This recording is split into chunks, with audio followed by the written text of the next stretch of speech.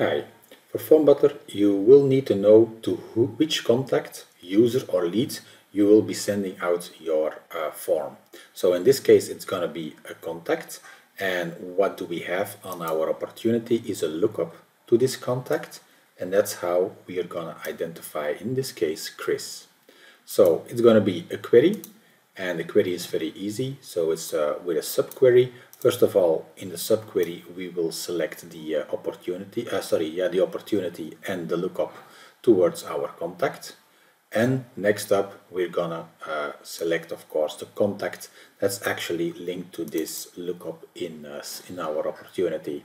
So I will put the query on the Academy as well, so you can just copy paste it from there.